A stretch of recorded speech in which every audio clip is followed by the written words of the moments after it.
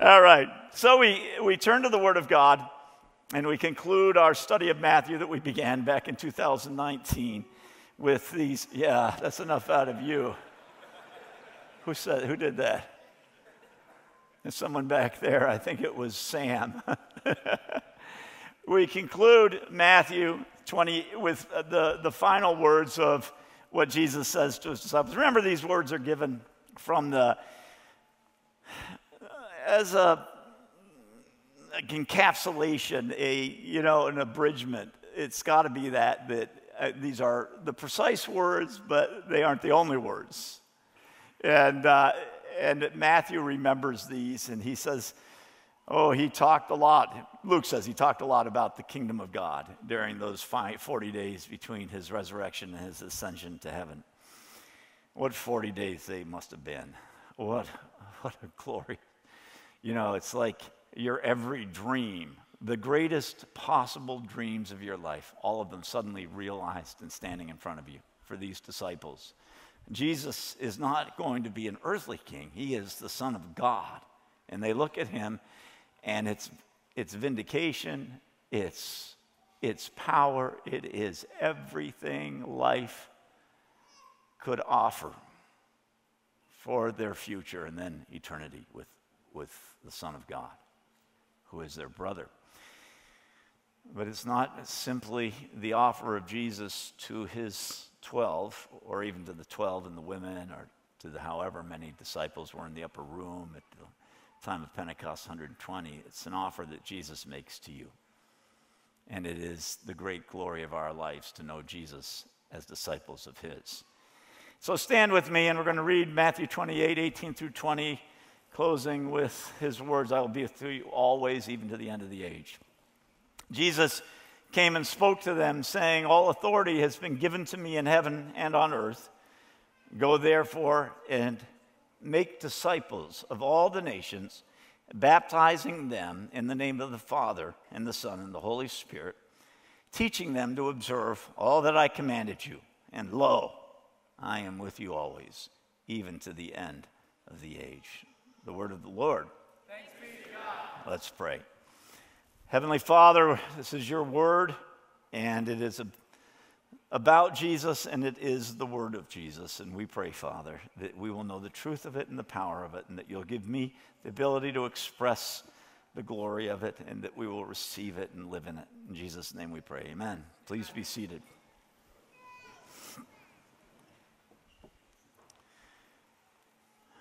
I don't think there's anything in the Christian life or in the life of a pastor that's what would be called a valedictory.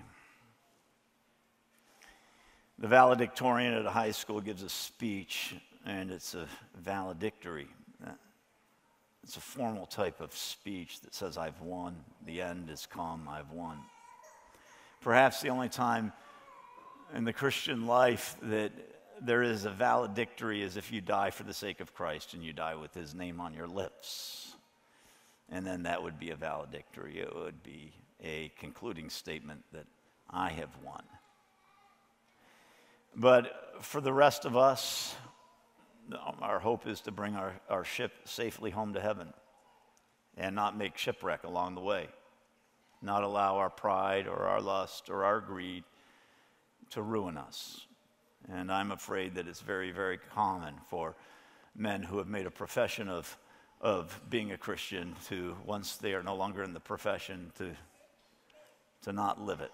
And so I echo with Paul the words, I do not want to make a shipwreck of my life. And that's my goal in the years ahead, not to make a shipwreck, but to continue to fear the Lord and to speak of him. So there is, in a sense, a kind of finality to this message, but I said it's like a father kissing his daughter at the front of a church. It's not the end. It's a new phase and a new call. But I do want to speak in a way I don't generally do purposely. I want to speak from personal experience of Christ in concluding our look at the Gospel of Matthew. I think it's almost inconceivable, even to you, let alone the average Christian in America today, what it must have been like to be with Christ as a disciple in his days on earth. Inconceivable, the power. Inconceivable, the glory of being around this holy, perfectly holy and wise man. To know him personally, to accompany him as he went on his way, always sacrificing for others, always staying behind, saying, I'll tend to the crowd, you go on, always doing the perfect thing. To know him personally like this, to accompany him in ministry, to work with his power, which he so liberally gave to them. He said, here, my power, take it. You're going to do greater things than I've done. Take my power, take the Holy Spirit. I have said it before, but I think I want to repeat myself. I'm the age where you expect it. It kind of left me cold to walk in Israel a couple of years ago when many of us went there. Left me cold to follow in the footsteps of Christ. We went to the Garden Tomb, and I said, okay. And same in Bethlehem, same in Nazareth. Yeah, all right. Oh, cool. That's perhaps the hill that they were going to throw him off of. Sea of Galilee. Oh, the boat there that they'd recovered and put it into a secure area with, controlled environment so it won't fall further apart. They think could have been like the boats the disciples used. That's cool. But I was unmoved time and again. And I think for a good reason. And that reason is that Jesus, I have to say to you, Jesus says to us, to those of us who are his disciples, his parting words to his disciples, and his words to you today are, and behold, I'm with you always, even to the end of the age. I am with you. It's not I am there, or I was there, or I am with you. I am with you always, even to the very end of the age. So Jesus is with his disciples. If you follow him, he is with you every bit as much as he was with Matthew and Peter and John. He's here. He's not in Capernaum. He's here. He's with you. He tells us he is with us personally. He's with us powerfully in his power, and he's with us perpetually until the end of the age, in exactly the same way he was with the 12 and the women who accompanied them. You are his follower. You are his friend. You are a fellow son of God, a brother of Christ. Imagine, you get to say, my brother, about Christ. He's risen. He's in his glory. He's in his power. He'll come as king with trumpets, striding across the clouds. And you'll say, my God, my Savior. And you also say, and my brother, and my great dear brother. He is with you exactly as he was with the 12 and those women who accompanied them. He is with us as our Lord and Master, as our friend. He's with us as the Son of God, and he loves us. So the promises he gives the 12 are for you. He tells the 12 over and over again that they're going to do great things, and this is before these 40 days. He says, I'm going to give you power, and you will do great things, great things. Truly, truly, I say to you, Jesus says to the disciples in John 14, he who believes in me, the works that I do, he will do also, and greater works than these he will do, because I go to the Father. Whatever you ask in my name, that I will do, so that the Father may be glorified in the Son. If you ask me anything in my name, I will do it. Consider the horizons that you haven't even cast your eyes on in your life.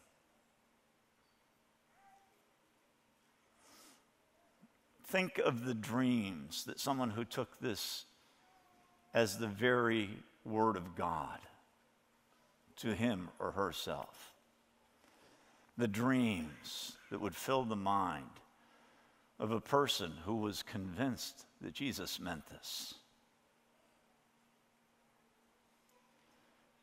Don't be happy with what we have here today. Don't be happy. It is so far less than what we should have and could have. And I am grateful for what we have, and I know you all are as well. But it is less. We have not won the world. We haven't won Toledo yet.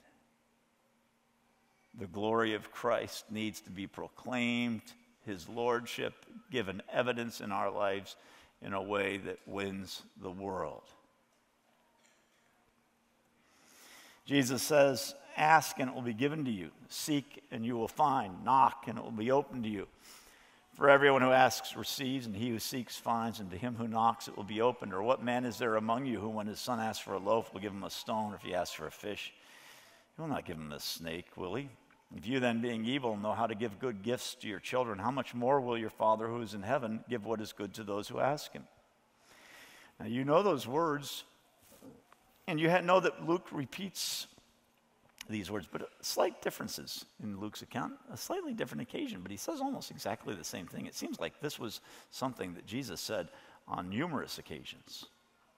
I mean, he made this comment not just once in the Sermon on the Mount, but on the Sermon on the Plain, and other times we don't have recorded. This was the kind of thing Jesus said. So he says in Luke at a different occasion, so I say to you, ask and it will be given to you. Seek and you will find. Knock and it will be opened to you. For everyone who asks receives, and he who seeks finds. And to him who knocks it will be opened.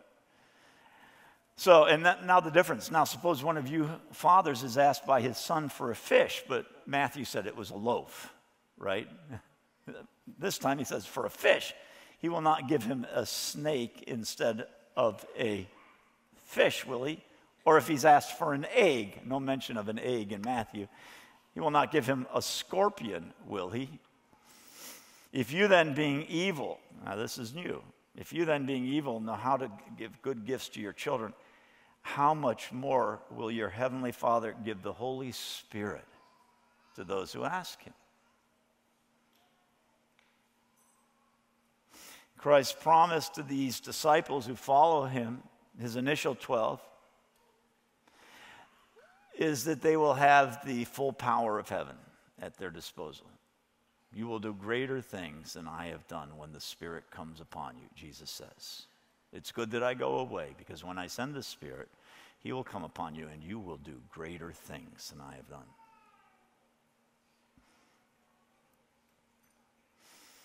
Christ's promise is that he is with us.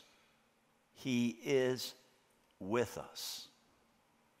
He makes it clear the extent of his being with us in three ways. First, Christ is directly and personally, knowingly, with all those who love him and serve him. This is the message.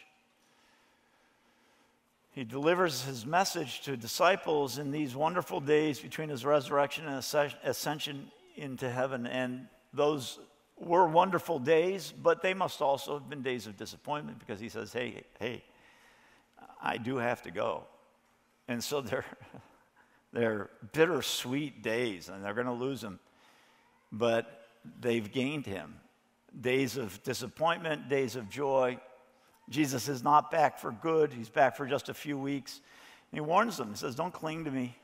I've got to ascend to be with my Father and your Father, my God and your God. Now, I want to say to you something on this basis, that in John, Jesus warns Mary not to cling to him after she finds him, the resurrected Christ. She comes up and she clings to him.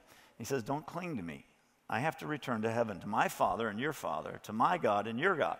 So he makes it clear that you're with me, and you're with me in heaven. I'm with you, you're with me.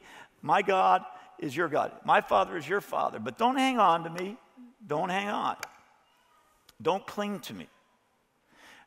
Now, you may find that what I say is, what I'm about to say is, you may think it heresy or at least wrong. But your goal as a Christian is not to cling to Christ. Christ has a hold of you. Your goal is to serve him. Am I making sense? You don't cling to him and say, I need you, I need you. And the whole of Christianity is clinging to Christ. I cling to him. Me this week and feeble person, I cling to Christ. I cling to him. I need him, I need him. You listen to the music, the worship music of our day. It's all about clinging to this lovely Jesus. I cling to him. I cling to Christ. We have popular poetry, probably not in any of our homes, but I remember seeing it so often in the homes of when I was first a pastor in the homes. Treacly poems on the walls of our elderly, but we have the equivalent in our lives, like that Footsteps poem, where, it was a hard life, and in the hardest points, Jesus seemed not to be walking by my side. You know, footprints in the sand, and the years are demarked by the footprints, and at certain of the hardest points, there's just one set of footprints, and you say to Jesus, why did you leave me then? Why did you leave me? And he says, oh, I didn't leave you, I carried you through those. That's not true. That's not true. It's not like we walk side by side, but at the moments of greatest need, suddenly we become weak, and he carries us. At those points, he gives us strength so that we walk in faith. We don't cling to a gentle Jesus, meek and mild, who takes us through this hard life by comforting us like you'd comfort a little duck. Yeah, my Rihanna. What you don't know is they're talking about my loving little animals led me to be given 3 ducks last night. How many of you saw the 3 ducks? Many of you didn't. Thank goodness I found a very wonderful foster home. Is that you, Parker and Jeanette? They're in a good home. They are being taken care of by a loving family, all right? We are not harassed little sheep needing a gentle shepherd to guide us through this dark and menacing world. We're not. It's not the talk of Christ. We are in all things more than conquerors. He is with us, not as a comforter, but as a guide. His word is given to us not to make us feel that, oh, I can retreat from this world that's menacing and dark into the word of God and find comfort. We will find comfort in the word of God, but it's so that we go out and do the battle. The word is a lamp to our feet, a light to our path. It is not a retreat. It is a guide to going forward. It is a sword. It is something that we use and wield. It is something that we follow, and we make our way through this world with Christ. Now, I want to make the point that this is a personal promise to the 12 and the women who followed them. I think this is indisputable.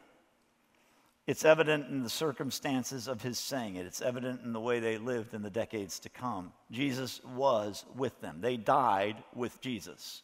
Not one of them didn't die with Jesus with him. Even John, who it appears was not martyred, of all the disciples, the one we're pretty certain didn't die a death of martyrdom.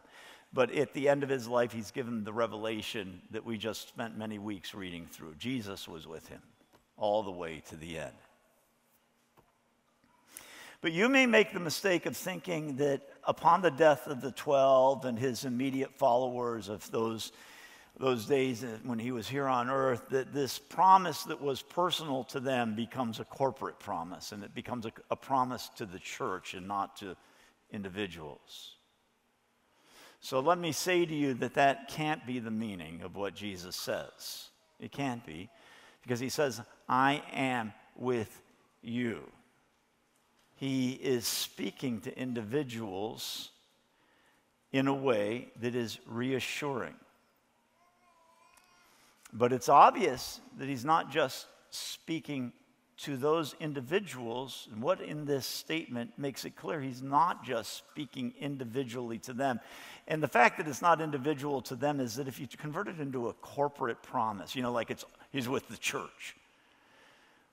Well, of course Christ is with his church. They don't need to be told that. Their worries aren't about the church, they're about their own lives. It's kind of what we call a logical error known as a tautology, to say something that's so obvious, Tautology is the survival of the fittest, right? Do you understand why it's a tautology? That evolution teaches survival of the fittest. Well, of course the fittest survive. Who else is going to survive but the fit ones? It's not a bolt of lightning from above of realizing this. Nor should we be surprised that Jesus says, I will be with you, and it applies to us personally. It can't apply to everyone if he's doing that. God is the God of this world. It's not a promise that goes to everyone and everything. God is always with his creation. Jesus sustains it by his word. It's a personal promise. It's obviously the point of it. But what in this promise makes it clear that it's not just to the 12? He says to them, I'm going to be with you to the very end of the age. I'm going to be with you to the end of the age. He knows that they're not going to be alive at the end of the age, that the end of the age is further off. He says, I will be with you to the very end of the age. Now, Jesus is not just with us personally, but he's with us powerfully. He's with us as the Son of God, no longer in mortal flesh. He retains mortal flesh in heaven. The holes are still visible. But he resumes his heavenly crown. This is inescapable biblically. Yet somehow it's morphed over the centuries into something that's biblically obvious to something that's practically denied. That's true, we say, but we can't really expect his power. We really can't expect to overcome the world. We really can't expect to do greater things than he did because we are empowered by the Holy Spirit. Yes, he said that, but we can't expect it. Jesus is with us both personally and powerfully through his Spirit.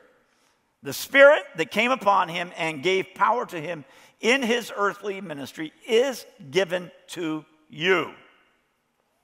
That Spirit, if you are a follower of Christ, resides in you. That Spirit that he said, when you receive it, you will do greater works than he has done. Those are his words, resides in you. So why are you looking so low? And why am I looking so low? Why are our eyes not far out there dreaming of what Christ will do?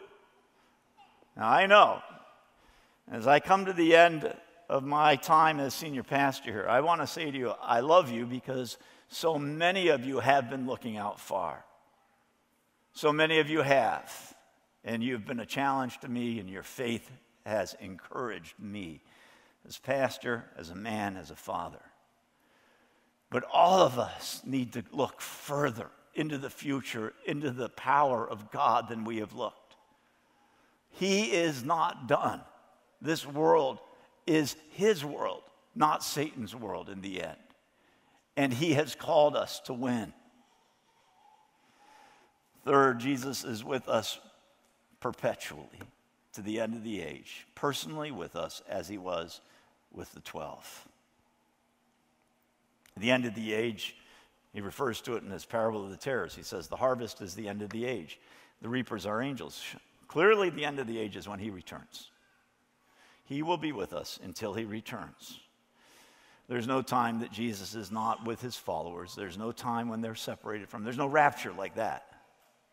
You understand what I'm talking about? The rapture, the idea that he goes and he pulls his people out of the world, and if you're alive and you come to know him, then you're sort of abandoned to the darkness. It's not his word. Jesus is with us until the end. So what does this mean for you and for me? And these are words that I want to leave as I close. As I have considered life and considered the calling of a pastor and a father,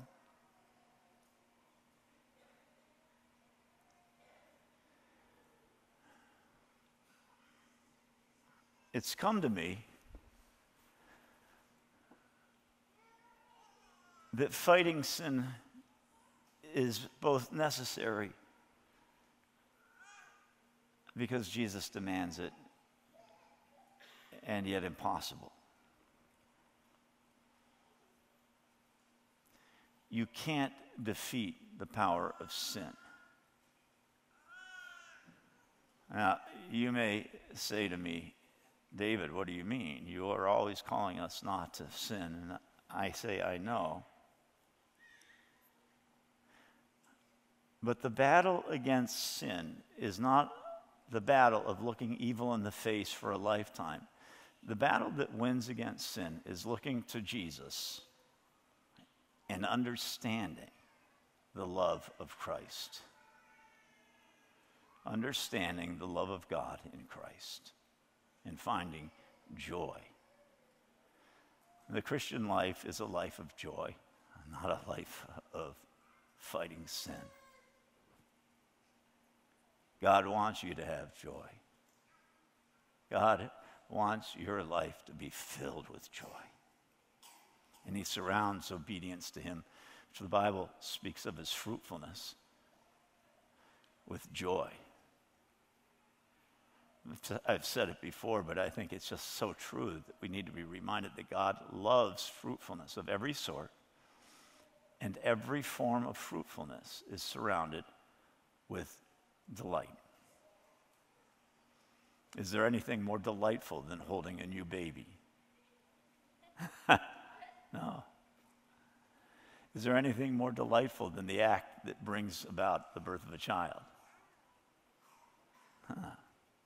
Is there anything more beautiful than a mother with a baby, or a mother holding in her stomach a baby?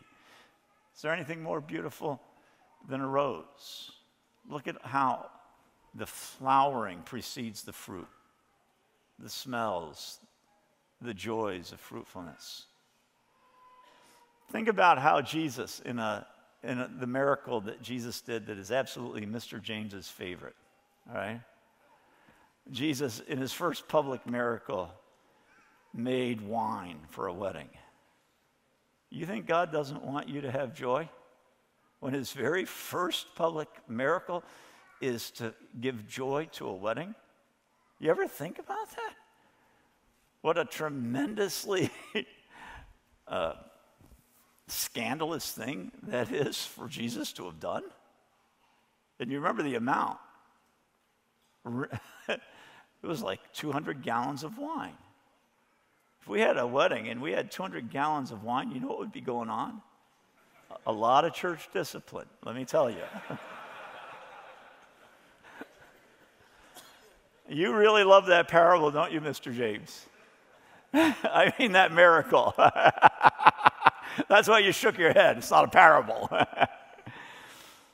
God wants you to have joy. So it's not enough to turn off the internet. That's fighting sin. But in your home, every battle against sin is a battle for joy. So you turn off the internet, and it means you don't spend time sitting at home on your tablet or playing a game. It means you spend time with your children. And they grow to love you, and you grow to love them. And it's rich, and it's powerful. You fight sin by finding joy. Pursue joy. Don't fight sin. You understand I'm exaggerating to a certain degree here. Yeah, you have to say no to sin. But if you're trying to say no to sin and you're not knowing the joy of Jesus Christ, you're not going to win. Second, I want to say to you, one of the joys of being the pastor here has been the way that you have very often challenged me by your willingness to do things that I hesitate to call you to do, because it seems like people will go crazy with rebellion if you actually stand in front of them and say, you should do this.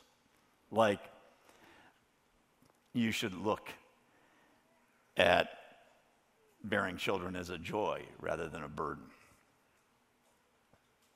Well, God sent Mike and Sharon Arndt back in the early days of our church, who went around preaching it so that I felt comfortable preaching it, you know?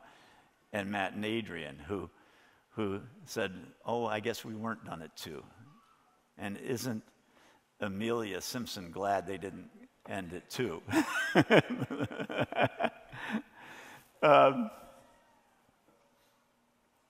You don't know how powerful God is and how committed he is to you until you test him.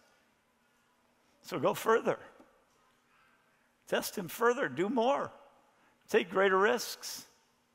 You don't know until you test him what he will do. And what I've learned is that in every area in my life where I have trusted God and said, I'll do it, it's not like at the moment it's easy. Very often you think, oh, this was a stupid decision. You know? I remember for years thinking, okay, I'll spend 1 more year in Toledo. 1 more, and then I'm gone. And who would think that saying, okay, God, I know you want me to be here for another year would lead into a life that's been the most joyful life of a pastor ever. You know, at least that's how I view it. God takes the things that you say you'll do because you trust him, and he makes them the greatest things in life. Those of you who went beyond the number that you thought you were going to have of children, which of the ones that are beyond the number you thought you were going to have is your greatest delight now? Can you imagine life without that child? Can you imagine it? So test God. And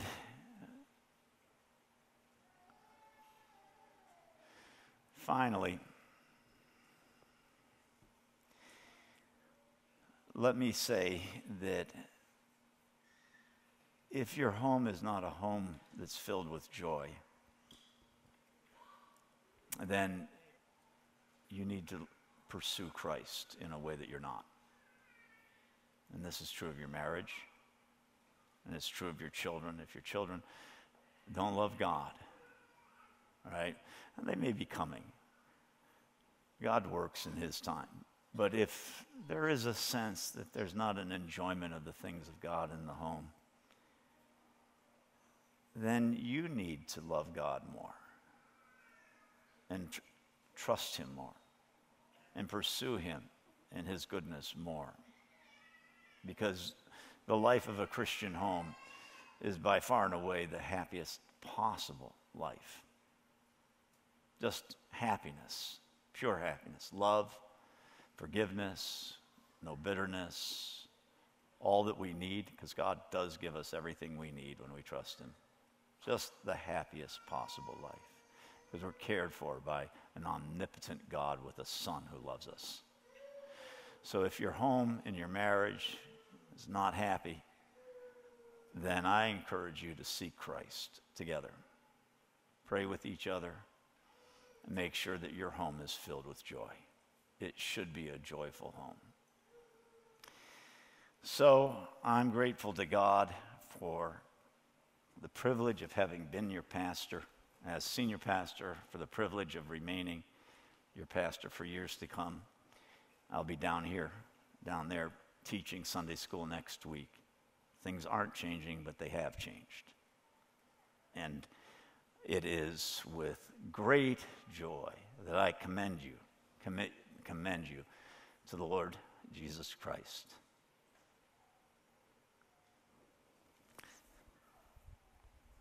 So let's pray.